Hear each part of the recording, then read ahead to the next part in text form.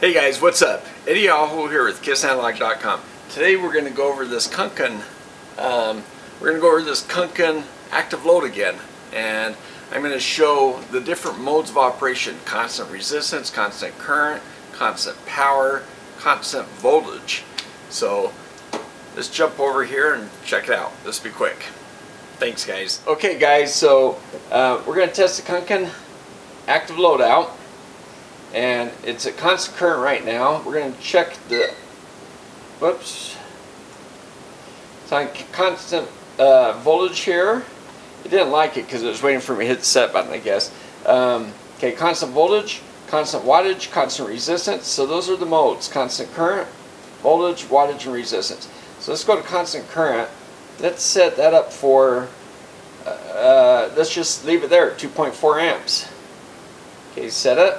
Now it's just waiting to do something, so I can turn it on.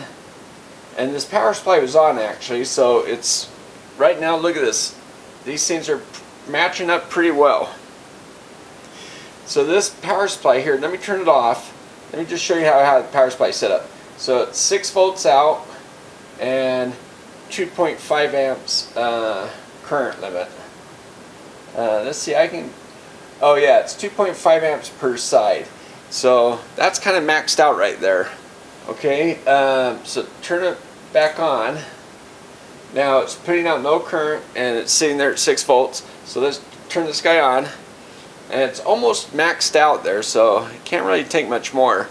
But now watch, it doesn't matter if I take the voltage down, constant current, or if it's down to 4 volts, 5, 6, 7, 8, go up to 14 volts, and go up to 20 volts. That's kind of the limit on this output. It's 0 to 2, 20 volts, and 2.5 amps. So now I can come over here. Let's see if I can lower it.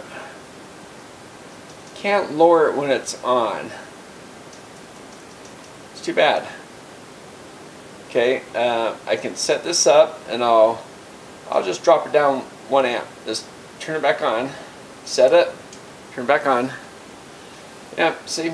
So it's just constant current. That's constant current. Okay, now let's try something else. Let's go to the next mode, constant voltage. Okay, constant voltage. Set that up. 12 volts. Alright. This power supply is capable of 21 volts, 2.5 amps, right? Now, what's going to happen is this guy's going to clamp it down to 12 volts, and it's going to pull all the current to load this power supply down to try to keep this only at 12 volts.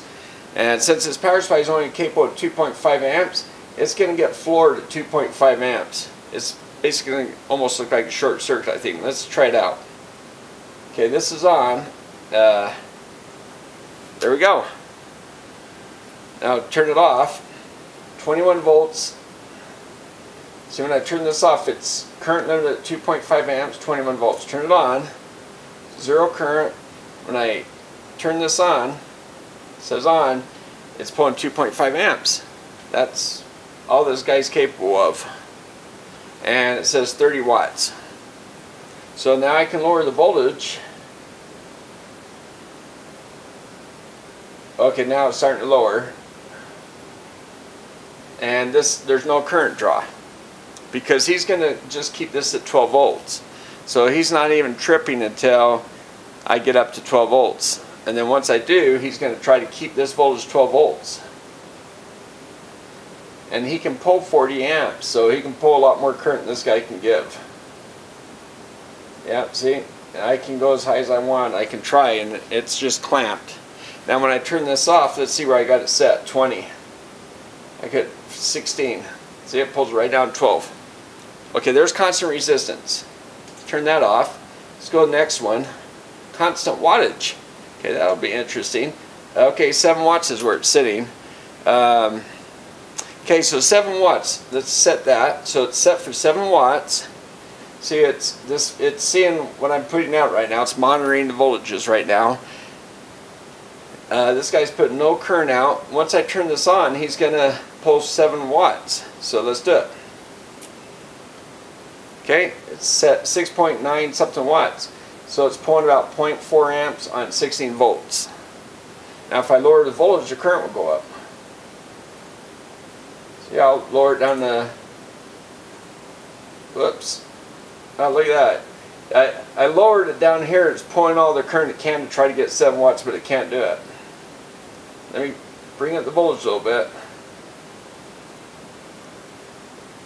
It's looking like a short circuit to it. So this power supply thinks it's in short circuit. So let me turn this off. So the power supply went in the short current limit protection, and it wouldn't go back on. So here, well here, I'll just start at 20 volts this time.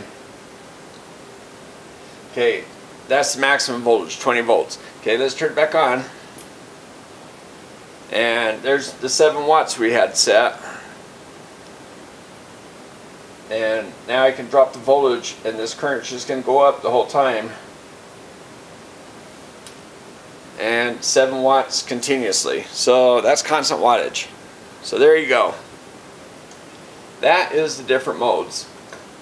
Oh, let's do constant resistance. Set. Okay, 10.5 ohms is where it's sitting. Okay, if I set this voltage to 10.5 volts, well, you know, let's change. Okay, let's change this to 10 ohms, and with 10 volts divided by 10 ohms, I should get 1 amp over here. Okay, and there we go. It's just about 1 amp, and that's about 10 watts almost, right? Okay, so I'll increase this, and the power will go up because it's constant resistance. So if I go to 16, it should be about, yeah, so it's about 1 point, here, hold on a sec. Okay, 10 ohms.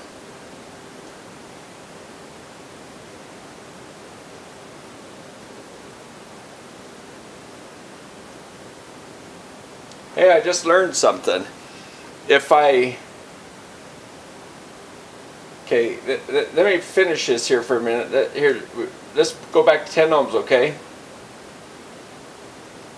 Okay, it's set for 10 ohms. And if I go, okay, now if I go to 20 volts, it should be 2 amps. That's about 2 amps.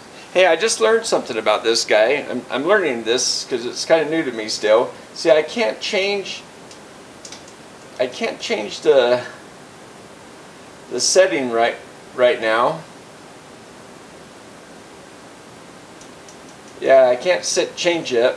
But if I hit the set, then it allows me to change it while power's on.